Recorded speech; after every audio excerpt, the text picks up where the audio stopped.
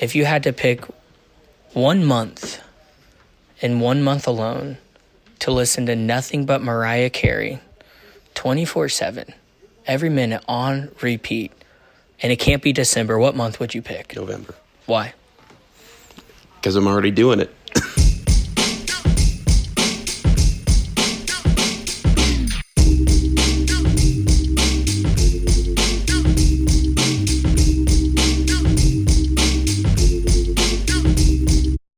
So if you made a list of gifts as an adult, how would it differ from the gifts you wanted as a child? You know, I guess as a kid, I always wanted, fun toys and not clothing, just stuff that really didn't serve a purpose other than joy. I mean, I'm asking for space heaters now and thick socks. New pairs of underwear? Okay, that's very personal to me. Oh. If you made a list of gifts as an adult, how would it differ from the gifts you wanted as a child? Okay. It would be, my gifts as an adult would be I would want to give away something, but as a child I would want the gifts. And that goes with age. You see life differently and everything changes. If you made a list of gifts as an adult, how would it differ from the gifts you wanted as a child? Oh, man. Okay, honestly, child Nick would be so ashamed of the things I want now. Okay. Like a new lame. appliance? It's lame. You want a new refrigerator? It's practical. It's, yes. It'd still be like some like drums or like some music stuff. Yeah, Okay. so that's cool. But other than that, it's like an edger for my lawn, something like that. Really lame. Yeah. He's like, I'm a grass dad. New Balances. Do you ever make a plan and then that whole list changes? And how does that affect you? Oh, I always make plans and they always change. It doesn't have to be Christmas. Anytime. I think you set something as a plan, but then something comes up and it's priorities. So you prioritize. So like my grandkids would overtake another party somewhere. I would go see them before I'd go to the party. Yeah. But I didn't know that they had that event. So you just have to kind of go with it. Your heart feels, gut feels, whatever. Okay. Awesome. Do you mind if I take a quick minute for a sponsor? I don't care. Okay, cool. The Holy Bible. Thank you. That was good.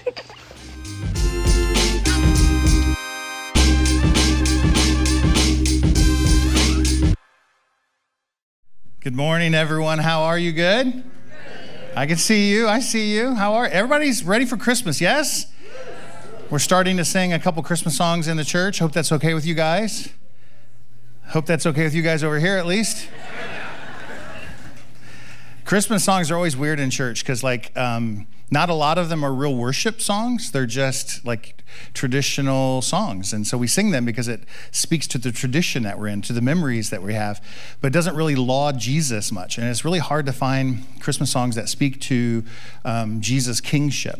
And because that's the promise that Gabriel makes to Mary. And we're going to talk about that a little bit today, that the angel Gabriel comes to Mary and says something unique to her. And he uses that language of a king, that your son is going to be the king, ruling from the throne of David, which meant something to them, doesn't necessarily need to mean anything to us right now, but it meant something to them. And then he says, and his reign will never end. And I was worshiping backstage through the Christmas songs and through everything. And this isn't my message. I'm going to start that in a moment. And I was just overcome with this reality that I thought I would share with you. And I don't need to convince you of this. I want to just declare this as truth in the room and hope it resonates in your heart. And if it doesn't resonate in your heart, I'm asking that the Lord would allow it to work its way into the deep parts of your life, because this truth will change you. It's the only truth that I know can change you. That Jesus is the King. He is the King. He is the King. There isn't an election that will unseat him. A government can't mandate different laws that work outside of his kingdom. His kingdom is established, and it is on the earth now, and it's being advanced through the work of Christians and through the church and the work that the church does. But he is a king, and he's not a king that rules with a heavy hand and a mean disposition. That he is in fact a good king that leads his people into good things, and yet it still demands of us, requires of us a submission and a surrender to him. In the Old Testament, you can read stories of kings where they would have their throne room, and people weren't allowed to enter the throne room unless they were invited, lest they lose their lives. That kings demand authority. They demand submission to others. And yet God, through his son Jesus, who's established his kingdom, invites us with open arms. He is the king. He is the king, and we celebrate his birth this Christmas season. So praise the Lord. Amen? All right. I don't have to convince you. It's all good. I believe it to be true, and the Bible tells us so it's all good. So let's get started. Almost everyone here today would admit this, that we struggle with getting stuff done, especially at Christmas time, I suspect. I've already asked somebody, you got all your Christmas shopping done yet? I haven't started, for the record. And we do. We all struggle with getting stuff done. And some of us even struggle with the stage that's right before that, just figuring out specifically what we have to do or what we need to do. And so we make these things, these helpful tools called to-do lists, and they become the answer to the problem for us. And this time-honored system of to-do lists, where we just make simple and succinct lists that aids our lives by showing us the tasks that need to be accomplished, and we get to cross them off one by one. How great does that feel? Like when you cross it off one by one. The psychologist and author David Cohen, Dr. David Cohen, believes that his personal struggle to stay organized is helped by making lists. He goes, I agree, it's not entirely solved by making lists, but it certainly helps me when I write things down and I pay attention to them. You can't just write it down and forget about it, but you have to constantly monitor the list that you've made. And so whether we do so in an app on our phone, I use a list app on my phone or a notes app on my phone, or you do it on a piece of paper, postcard, whatever, it helps us to be productive. And Cohen states there's a reason why we love to-do lists, and it can be found in 3 reasons, and I'll give them to you here. Number 1, it helps diminish our anxiety. In an already chaotic life, when we make a list, it helps to diminish some of our anxiety. Secondly, it provides some structure to us, gives us a simple plan of attack, and we need some structure sometimes in our lives. And my favorite is the last thing, which is it gives us a sense of achievement, as I already mentioned. When you cross off the list or you put the check mark next to it, you feel accomplished for the day or for the week or for the month or whatever list, constraint you put on there.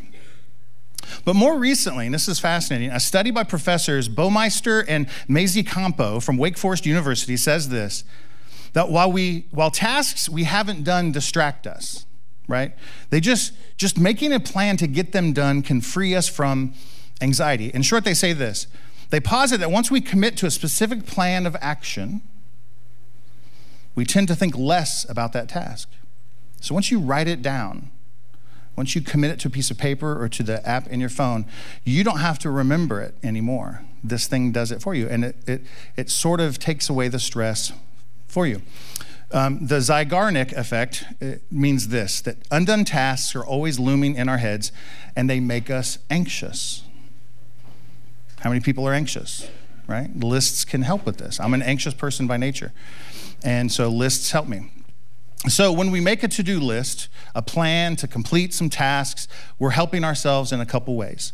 First, we ease the stress and the anxiety of our lives because we no longer have to remember this important thing that has to get done, and that's so helpful.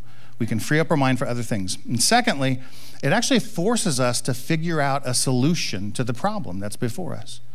So when you sit down to make a list, you actually have to think about what has to happen. If you're going to, write a book, bake a cake, whatever it is, and you put it down in steps, you know the first thing you have to do. To just simply say, I want to write a book in 2024 is a daunting one-item list. But if you break that down into 6 or 7 different smaller items. Like I just need to outline chapter 1 or outline the characters or do, you see what I'm saying? And so when we do that, we're formulating a solution to the problem that we have, and we have this roadmap to completion, and that's really what we want. That is, of course, if the plan that we've created is at all feasible to us. So as a pastor, I've been the fly on the wall to many weddings. Dozens upon dozens of weddings. And I've met with a lot of different couples for premarital counseling, which is always fun. The groom-to-be always looks like a deer in the headlights, just telling you, like, I'm just here because she wants me here. I don't know what's happening sometimes. And I get that. And I can say this with 100% certainty that every couple I've met with before a wedding, they have a plan in place. Yes? They have talked about their futures together. They wondered what it looked like if they were to get married. They've talked about children. Are we going to have kids or not have kids? If the Lord blesses with the kids, we want 1 kid or five kids. They've talked about living in the city or out in the country, whether they have pets. And by pets, I mean dogs. I don't know what's going on with this cat garbage. Just throwing it out there.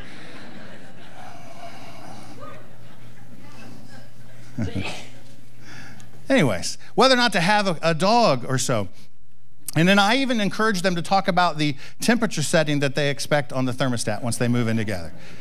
You don't want to be blindsided by this, young man. You need to know where you're headed. But all that to say, most of their lives are planned, as best they can. In fact, this is one of the primary reasons when I was a young pastor, a young minister, just starting to perform weddings, I used to get so anxious before weddings. As the wedding day approached, I oftentimes felt I was more anxious than the bride or the groom. And everyone knows that brides have been thinking about their wedding days since they were little girls. And in their mind, their wedding day is perfect. They marry the perfect person. We hope so. The ceremony should be perfect. The weather should be perfect. All the family gets along with one another. Yes, even that crazy uncle. But in reality, there's always something that fractures the facade of their perfect wedding. One of the groomsmen is late to arrive, as per usual, right? Or the flowers were delivered to the wrong church. And my favorite is when the groom suit doesn't fit on the day of the wedding because he didn't think it necessary to try it on before the big day. Real story, real story. And for me, I was always overcome with anxiety because I thought I would be the one that would screw it up. Like I would be the reason that they talk about their wedding 20 years from now. Remember that ridiculous pastor who forgot to tell us to exchange rings? I've never done that, by the way. I have done this. I've almost finished a wedding and realized I never asked or invited everybody else to have a seat. You know how they all stand when the bride comes marching in and they all stand in reverence? And I'm like, well done. And I just went into the wedding and I was at the ring portion when I said, oh my gosh, you guys can have a seat. Yeah. I actually called the bride the wrong name once. That's awesome. That's awesome. Typically, the bride and the groom are really not paying attention to my words. Like, I could be saying anything. They're just staring into each other's eyes with love. It's gross. And it's like this whole thing. I love you. No, I love you more. I love you. I love you more. It's this thing. But when you call the bride the wrong name, bam, she is back at reality. She is unhappy with you. So I've been told. But planning is important, and even more so in regards to weddings, we would say. They've picked their close friends and invited them to take some time off from work for the wedding rehearsal the day before, to stand with them as a bridesmaid or a groomsman. They've chosen the flowers and the color scheme, and they pick a dress, and that's a whole thing. And the guys have to choose whether to wear ties or suspenders. And for the reception, they've picked a DJ to play the dancing music, and they've picked a caterer to play the feasting, or to cater the feast, sorry. Nothing goes unplanned except for the weather. See, most couples prefer the day's weather to be calm and sunny and comfortable. If it rains, it's considered to be bad luck. I don't know if that's true or not. It rained on my wedding day, I think. 27 years later, take that, right? But every now and then, a couple will make a plan for their wedding, and they'll plan it outside, and they have no control over the weather. And they plan ahead, and they set up tents, keep their guests dry just in case of inclement weather. And they sometimes have a backup venue, just in case. We've used the church here as a backup venue for a wedding one time that was outside. In case it rained, can we come to the church? Of course. But some things like the weather are just outside of our control. And when I was writing this, I was thinking of two particular weddings of people that some of you might know from the church here. I won't mention their names, but they both had outdoor weddings. One of these weddings took place. There's a friend of mine. She was getting married on the exact same day that I was actually supposed to officiate my very first wedding. And I'm pointing at people here because they know who this was. But I had time because they were at different times in the day. I went to this friend's wedding, and it was outdoor, and it was in this meadow, this pasture. It was beautiful. It was summer. It was a little muggy, I got to say. I admit that. It was a little muggy. I'm so thankful that I wasn't officiating that wedding because it was sweaty, just sweaty. So after the wedding, it was beautiful, hug the family, whatever, and I sneak off to go officiate my wedding later in the afternoon. And unbeknownst to me, I didn't hear this till the next day, but when we left and after the wedding was done and they start the reception, a storm, one of those like summer storms, just blew in. And a deluge just sort of sit into this ravine where there's like 7 or 8 inches of water and mud, and the tables were almost floating away. And the bride and the groom just went with it. They're like, whatever, and they're running around doing mudslides, just having a blast. Like most people, it would ruin their day. Not for them. It was a lot of fun. But this other wedding I'm thinking about, I didn't attend, but I heard stories of it only because some people at this wedding ended up in the hospital. It was another outdoor wedding here in town or local, and a big storm blew in, and it came in like with tornadic winds, like just big winds. And they're holding down the tent poles and stuff, and the wind just ripping them up. People were hit in the head with these tent poles, concussed, some of them going to the hospital for stitches. Like, you talk about a story from your wedding. But I mentioned these examples, weddings, just as one of the many examples that we could use to describe what the writer of Proverbs says. Look at Proverbs 16:9. He says this: "We can make our plans, but the Lord determines our steps." This is just a simple way of saying that plans sometimes change. It's not a bad thing. Sometimes it's for the better, especially when God is, in fact, directing our steps. So I just want us to understand this. We should be people who make plans, but understand that they must be held in humility before God and in surrender of his ultimate will. One Bible commentator said this: "This is true with both good and bad plans, that the point is the contrast between what we actually plan and what actually happens." And he says this: God determines that. It's not coincidence, it's not chance. There is a being, we call him God, the creator of everything, and he's the one who takes care of that piece between what we plan and what actually happens. It goes through him. Another commentator says this: "As rational agents, we think, we consult, and we act freely. We are dependent agents, and the Lord exercises his own power in permitting, in overruling, and furthering our actions." And he closes with this: "Thus man proposes and God disposes." Isn't that great? And all of this just points to a reality that we have all experienced firsthand, and it's challenging for us. Plans change.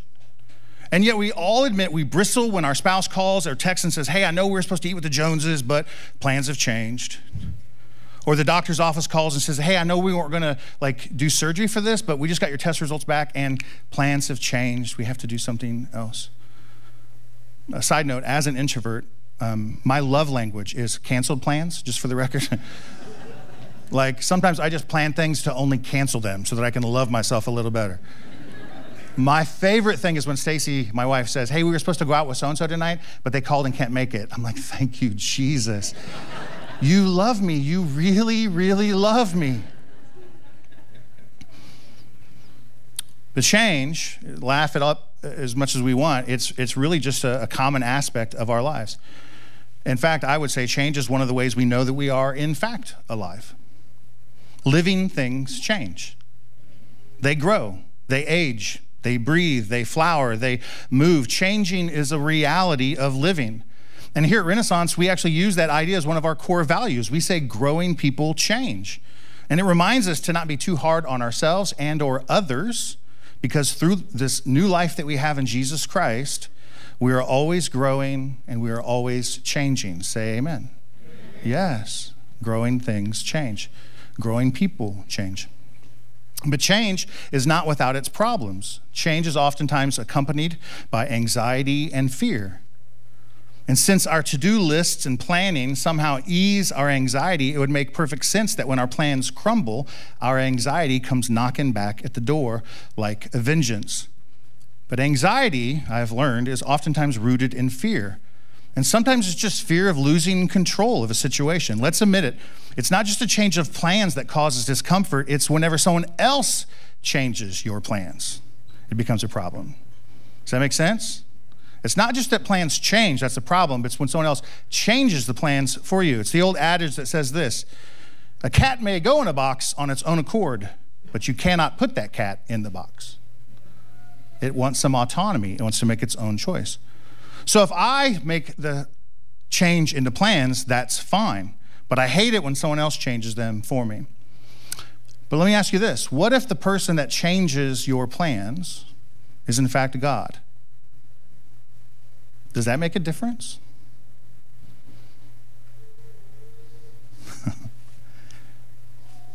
I think it should.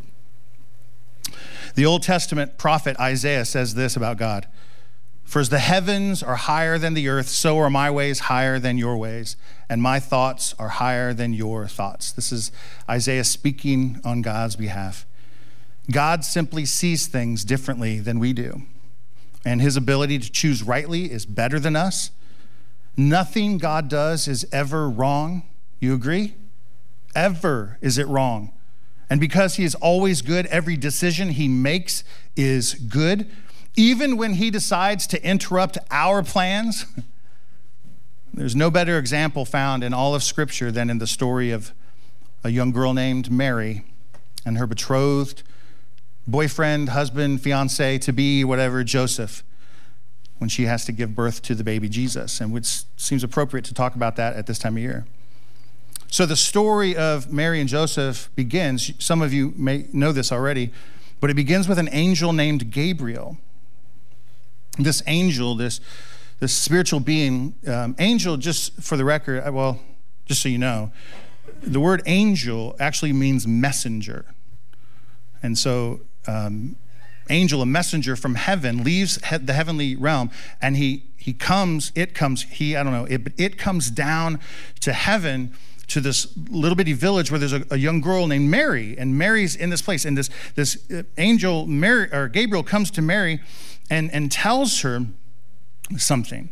Now, we have to remember that Mary at this time, she's engaged to a man named Joseph. They're in the planning stage of their wedding. They've got their future life all picked out, and they're ready to go. And then Gabriel announces a change in their plans.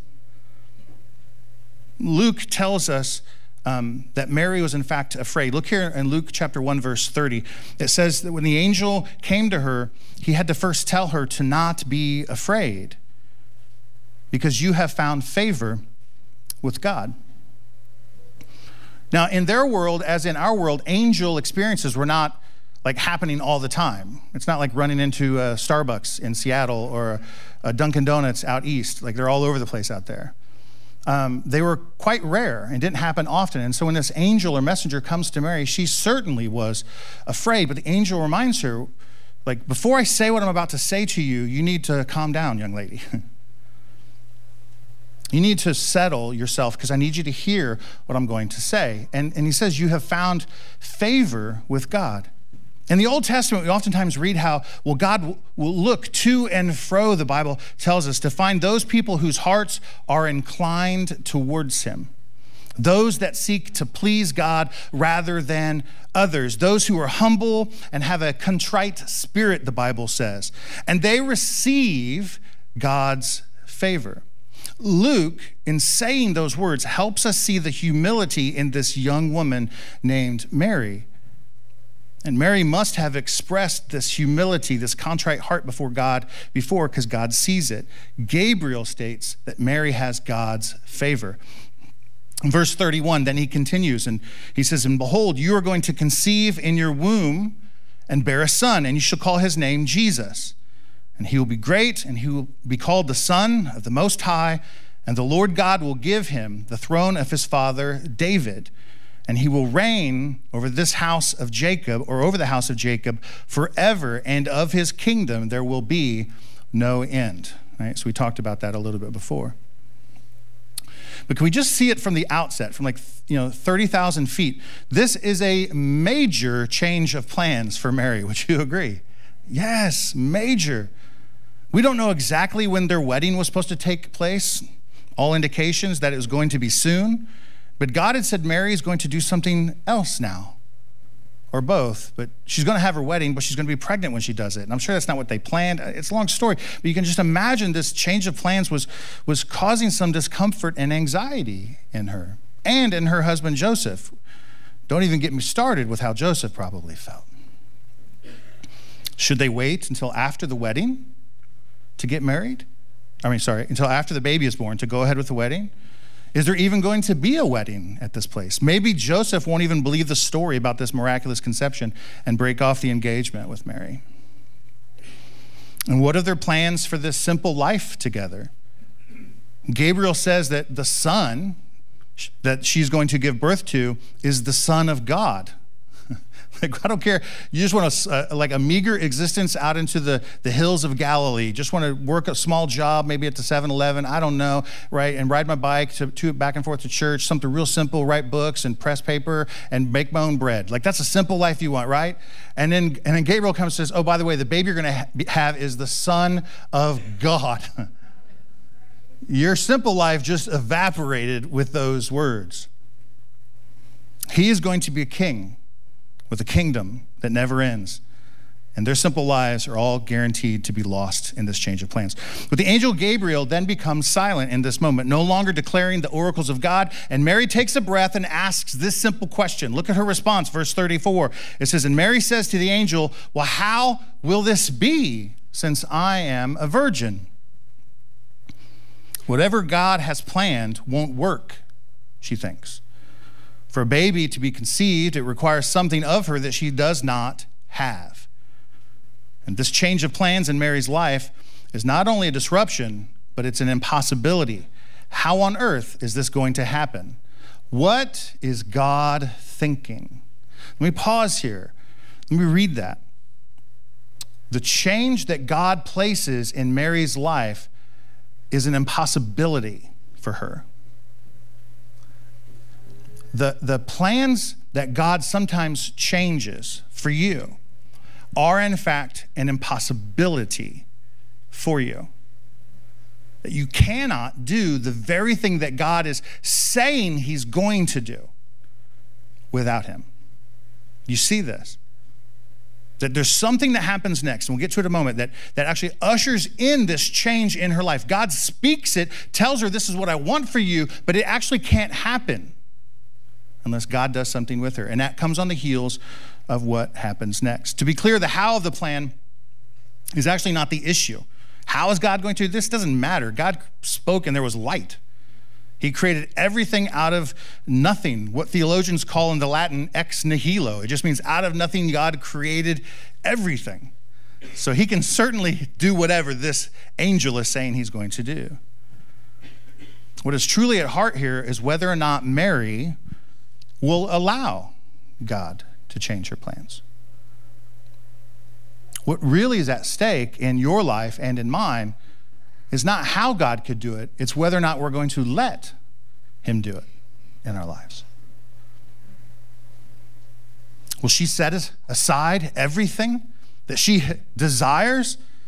Will she allow God to change her plans? Will she set aside everything that she has thought about since she was a little girl? Will she let God change everything in this moment? Now, Gabriel, in the next sentence here, he confirms that the Holy Spirit's going to take care of the how. Look at verse 35. It says, the angel answers Mary's question. How can this be since I'm a virgin? Well, the angel says, the Holy Spirit's going to come upon you. The power of God himself, the Most High, he's going to overshadow you. And therefore, the child to be born will be called Holy, the Son of God. And then Gabriel actually gives Mary some encouragement here. He tells her that God has done a miracle similar to this, not the exact same thing, but he's done a miracle with with a relative of Mary's. He says, verse 36, and behold, he says, your relative Elizabeth in her old age has also conceived a son, and this is the 6th month with her. It just means this, she's got a belly at this point. Right? When you're pregnant in 6 months, you have a little belly. And she's like, as a way of encouragement, he's almost inviting Mary to go see it. If you need a little proof on how this is going to happen, this is how it can happen. And so that final line of what he says in verse 37, that nothing will be impossible for God, that line, listen to me, must become a mantra for our lives as believers. That nothing will be impossible for God. If I could give you a line to carry home with you today, it would be that nothing is impossible with God for you. If your circumstances seem impossible, just remember they are, if not for God. If you believe nothing can fix your situation, that you're not thinking correctly about who God is. If you allow your mind to go to that place, you just put the works of God on a shelf and shut the door. And you're not walking around with a faith that's ever present in your life. I say that not to beat anyone up. Oh my gosh, no. I want this to be an encouragement to you. Like when things feel most dark and most impossible, and like I just don't know how I'm going to get through the next day, it's possible the Lord would have us lean into the work that he can do and the plans that he can orchestrate to change things instead of trying to orchestrate our own way out. All of us have been in that place where we've made plans and we've done all the thing, and right before we sign the papers on the house or the car or do the thing or move to change jobs, and then we ask God to bless it after we've already made the decisions. Yes? Yes? Yes, yes, yes, yes. And what we're learning here is that sometimes we can allow God into that process before. We can allow him to be a part of the plans that he makes.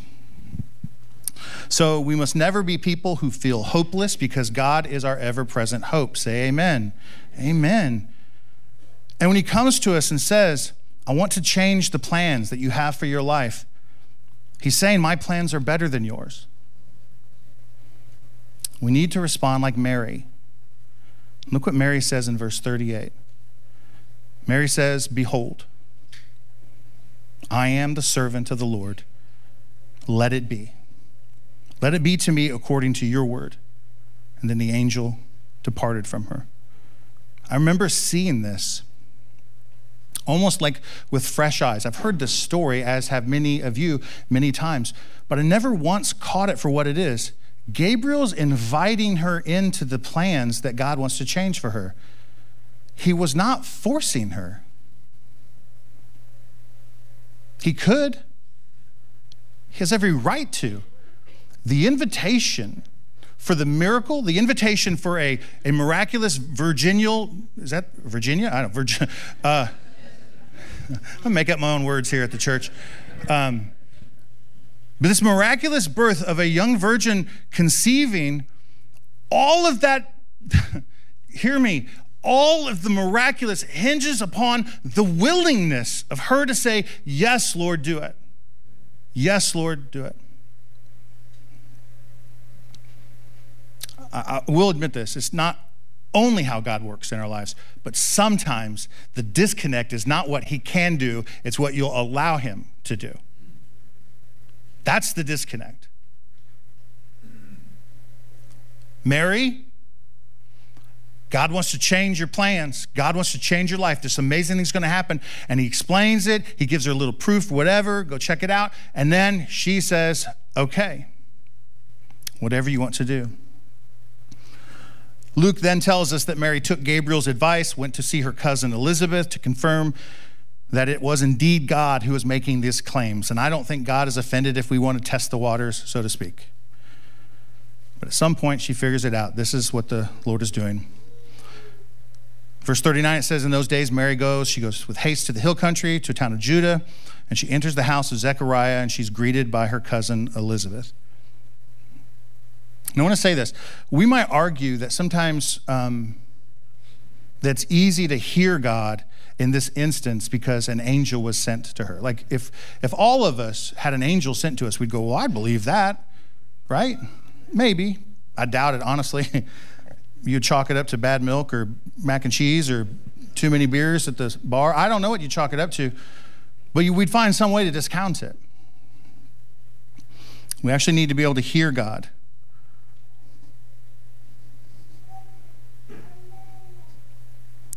I wish God would send more angels speaking to his people.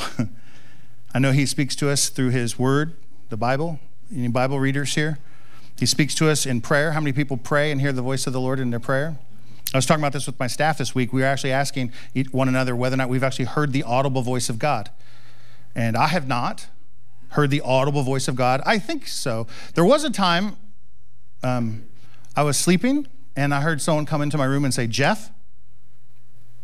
And I sat up and said, yep. And nobody was there. That's strange, right? You can say it's strange. I don't care. Like, you're a weirdo, Jeff. Yes. Was that I don't know. I don't know what that was. But I do know sometimes when I'm praying, I'm seeking God's will, I'm asking him what I should do next, or just in prayer, reading the Bible, that God will lay something inside of my heart that didn't come from me, or he'll place like a thought in my mind that didn't originate from me. And so I just chalk it up to it's the Lord. The Lord is speaking, okay? Can we just agree that God still speaks today?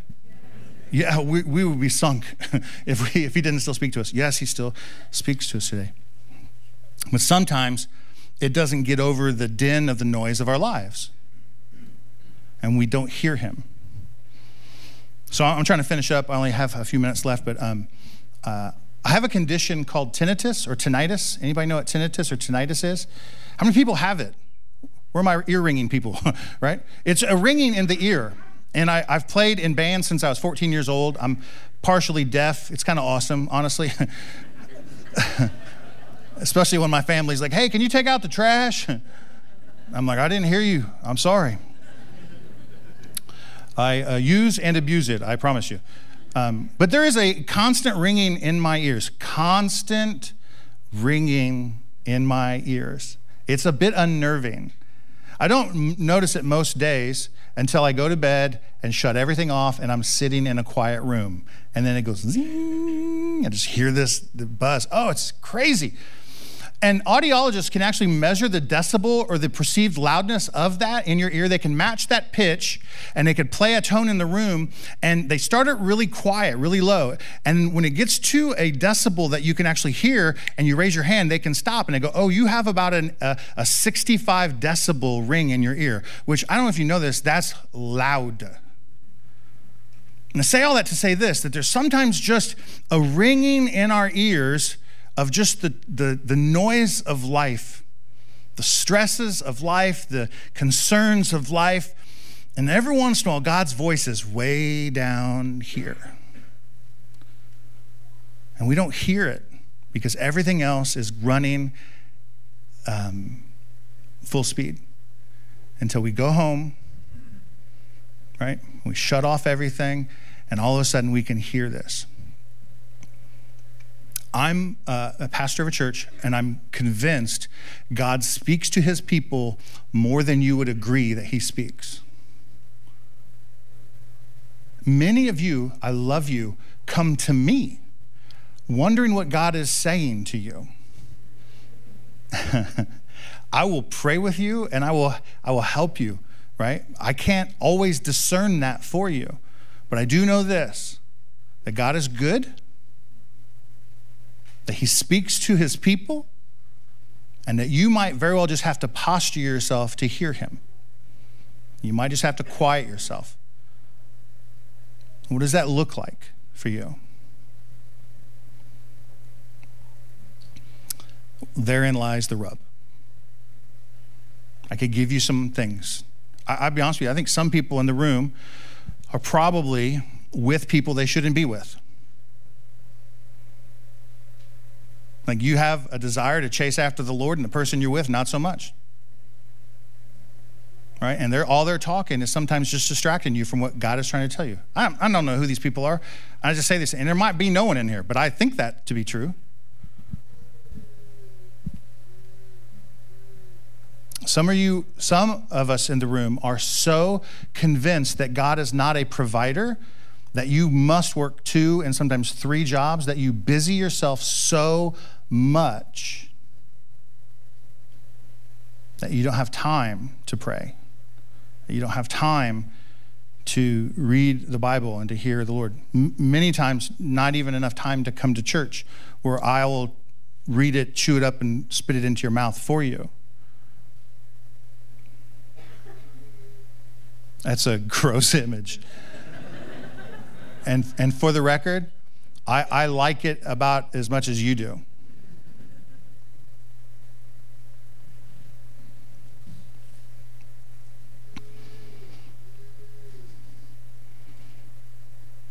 We asked the question in the video, how have your Christmas lists matured, right, as you get older? And you have a different perspective on the things you would ask for. I think the more we walk with the Lord and understand him, and the more we mature, we ask for different things from him as well. We mature. And the same can be true when we make our plans. We can mature into the plans that God has for us. We can come up with wild plans, and I'm telling you, God is a wild God. He does some wild stuff on the earth, for sure. We can allow God to join us in those plans. So I have 5 things. I'm done. I'm going to give these to walk out. We're finishing up right here, okay? Let us stay flexible with life's surprises. I'm not saying every change of plans is from God, but sometimes they are, and we should at least stay flexible and to try to understand that this is God possibly changing something for us. Life is full of surprises. We should embrace the flexibility. Yes? Number 2, include prayer in your plans. When you're making your to-do lists, make your to-do lists. Pray. God, is this where you want me to go? It's not hard, and I apologize for the young people in the Lord here that don't really understand prayer. Like, we should do a better job of teaching. I know that. But let me just say this. It's not hard. Talk to God like you would talk to your neighbor or your spouse or your best friend. Say, Lord, I'm asking. And make your plans and just trust God and his power and divine providence to break in and help you. Yes, okay. And trust God's perfect timing. Much like Gandalf, he always arrives just on time. Anyone? Lord of the Rings? Okay. A wizard is never early, Frodo Baggins, nor is he late. He always arrives precisely on time. Anyways, all right.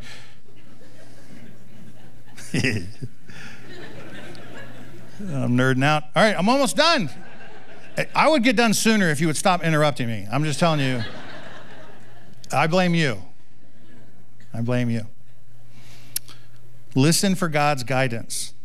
Actively listen. Through prayer, through reading scripture, through insights from others. I have had people speak to me, running up to me in the gallery out here, Jeff, and they say something, and I'm like, that's from the Lord. That's from the Lord. Lastly, let go of fear and embrace the peace.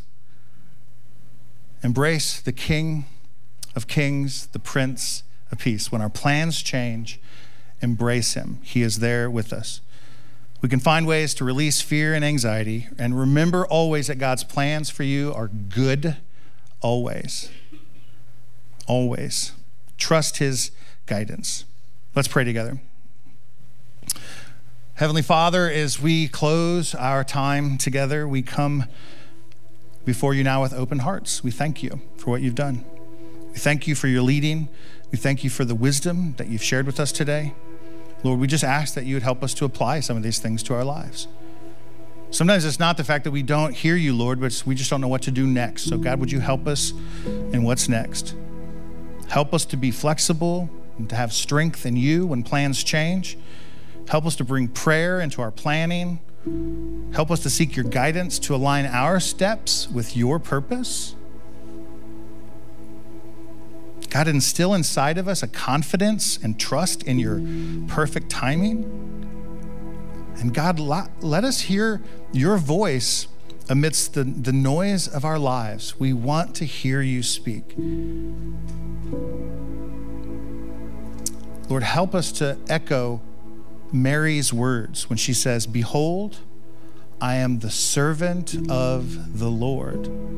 Let it be to me according to your word. Let it be to me. Let us follow the prompting of God.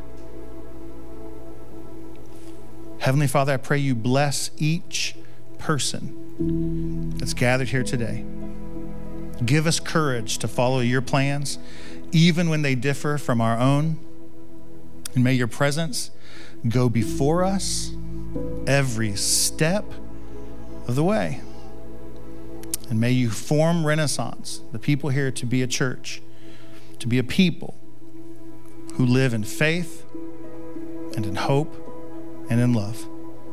And it's in Jesus' name we pray. Amen. Amen.